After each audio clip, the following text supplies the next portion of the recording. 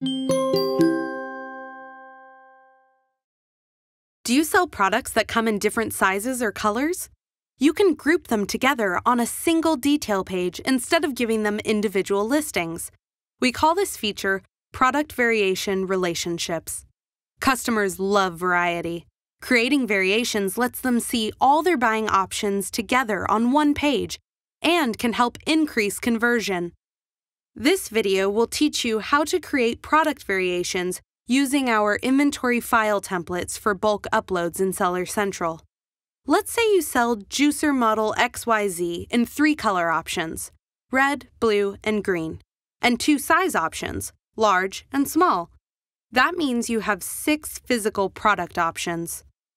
We call the overall product type the parent item. In this case, it would be Juicer Model XYZ.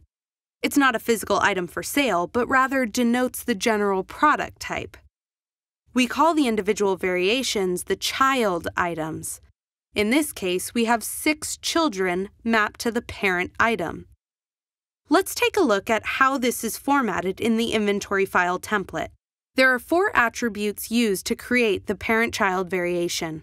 Parent-child. Specify if the line item is a parent or child. Parent SKU. Enter the parent SKU that the child belongs to. Only fill out this field for child items. Relationship type. This will always be variation. Only fill out this field for child items. And variation theme. Check the Valid Values tab for possible variations of your product. In our example, the variation theme is size/color. You'll need to provide the same required attributes for the parent items as you would for the child items. However, since the parent is not a physical item for sale, leave the following blank: product ID, price, quantity and item package quantity, weight information, and the varying attributes such as color and size. The final product variation will look like this. Each listing has a unique SKU. The parent product name does not contain any variation details like color or size. This is added to the end of the child item's product names. Product ID, except for the parent item. Brand, product description, item type keyword. Price and quantity, only for the child items.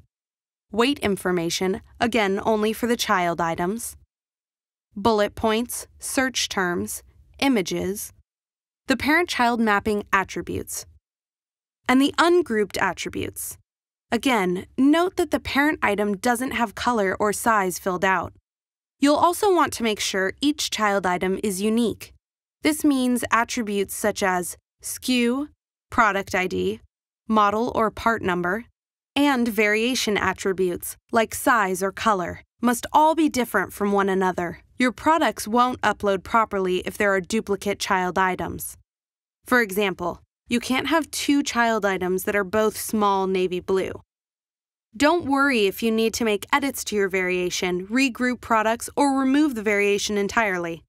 Simply run a delete feed, followed by an update feed with your changes. For more information, search for Variations in Seller Central Help.